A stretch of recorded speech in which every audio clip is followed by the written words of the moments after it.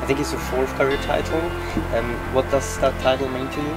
A lot, yeah, like winning the second title of the year here, especially after losing the final last year. Yeah, it's been a great feeling, so we're gonna celebrate that well, I think, and hopefully we can have one more, maybe even this year. There were quite a bit of up and downs during the match. What do you think made the difference at the end? Just trying to hang in there, trying to go for every point, energy up like every point. She was making a few mistakes more at the end, and I was really staying in there. So yeah, of course it was a tough match, like from both sides, but I'm happy to be the winner.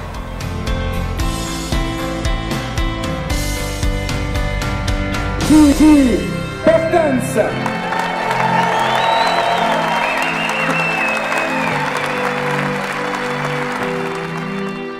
When I look at your activity from the past, it seems that you like coming back to places you played well. Is that like that, and what does it make good here in Gstaad?